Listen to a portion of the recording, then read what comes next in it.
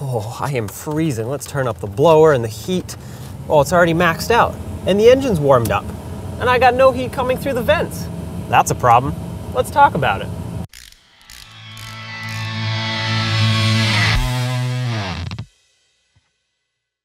So here's the deal. I have the heat maxed out. It says 90 degrees up here. I have the blower on high, and I'm still not getting any heat out of these vents. The engine's fully warmed up. It's actually been running for a while.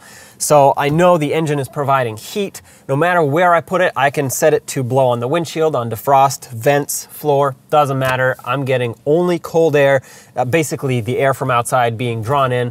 And honestly, it's pretty cold. No hot air.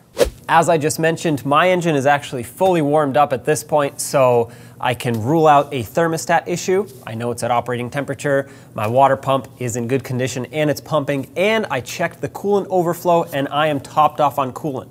So I can basically rule out mechanical problems with the engine that would have to do with warming itself up, and I can rule out low coolant level because that is not the case for me. It's fully topped off. Once we get inside the vehicle, we can further figure out where our problem is coming from. I want to start at the controls. Pretty much every vehicle is going to have some sort of control panel or control unit for the HVAC system. Whether that is through your screen, if it's a touch screen and you just press a bunch of icons and change whatever you want to change about it, or buttons that are electronically controlled, or knobs that are electronically controlled. And in this case, it's kind of a combination of buttons and knobs.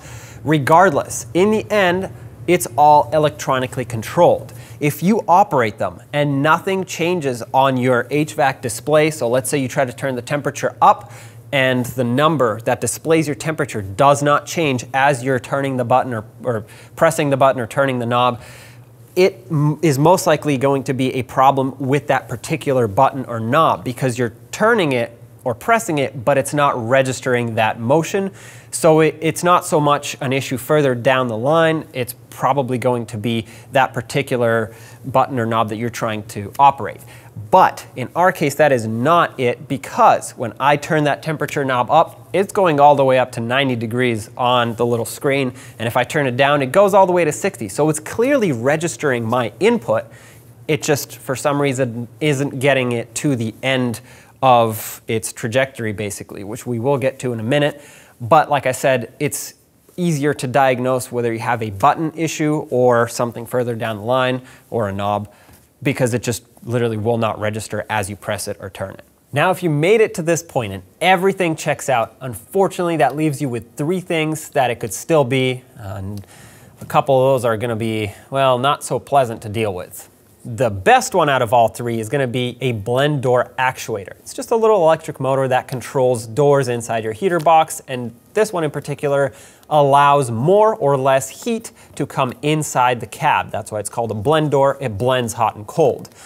The other problem it could be is the blend door itself. They're made of plastic and they can break. Literally just give out, break. And even though this can be doing its job, if the door can't move or is stuck, well, it's not going to have any sort of result no matter what controls you give it. The third problem that it could be, unfortunately, is going to be a heater core issue. Whether it's completely clogged or partially clogged, it will basically give you this symptom that you have no heat inside the vehicle.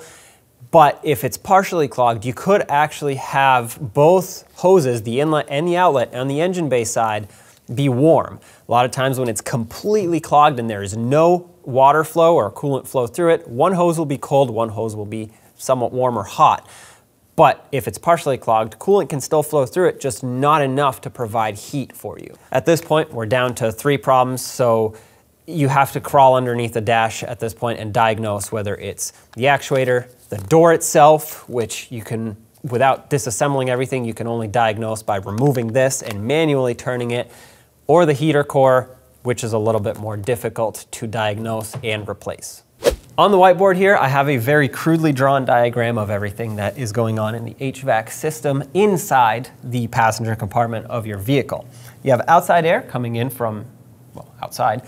It gets pulled in by the blower motor, and it gets, well, in this diagram it splits into 2. It doesn't always do that, but it basically can go onto the cold side or the hot side. It's how I decided to split them up for simplicity. On the cold side, you can have the evaporator core make the air even colder when you have your AC on. If you don't, it's just gonna blow right through and it'll be basically outside air going through your vents. Or on the hot side, you'll have the coolant heating up your heater core, and that's what provides the heat in your vehicle. Down the line here, you have your blend door with the actuator. This is what moves that blend door back and forth, and it does what its name implies. It blends hot and cold together. If you choose to have only cold air come through, it'll block the hot side. If you choose only hot air, it'll block the cold side. Anything in between is obviously a blend. That's why it's called the blend door. When the blend door goes bad, let's say it breaks because, well, it could break for multiple reasons, but let's say it does break.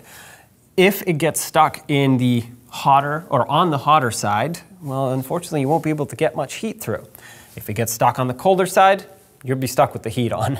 So that's not really fun, and it's not so much fun to replace it, not because it's a difficult job, but because you have to pull the entire air box assembly or the heater box assembly in order to get to it. The actuator is on the outside and it bolts on. Usually you can reach up into the underside of the dash and get to it, but the blend door is on the inside, so that makes it a lengthier job because usually on most vehicles you pull the dashboard out to get to it.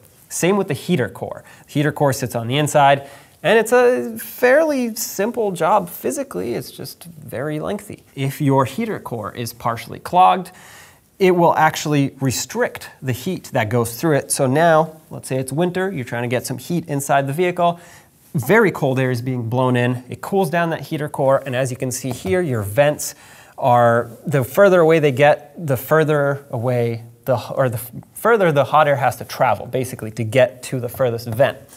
So that's why you get passenger side heat, driver side cold, because it cannot make its way all the way here and still maintain that heat because it can't get the full heat to begin with. Here I have the blend door actuator, which is just a little electric motor that I took the cover off.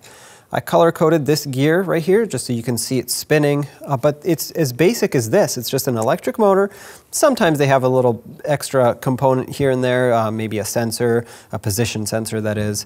But this is just a basic power and ground motor. Spins a couple gears and basically powers this gear system here to then turn that blend door, which is connected to this final gear. I'm going to give it power. And you can see, as soon as I power it up, and this is basically simulating you turning the knob and then therefore turning that blend door inside the heater box. But this is what it does. It goes to one side, and then when it's done, because the blend door has reached its stopping point, if you want it back to the, well, back the other way, this is being a simple power and ground electric motor, you just reverse polarity. I have to hold this gear down because it's, well, it wants to pop off because it's open, but that's it. It's just as simple as this. And then let's say it stops, goes back, and so on and so forth. Just goes back and forth, and that's how it operates your blend door. With all that information that I just gave you, that should help you narrow down your particular issue.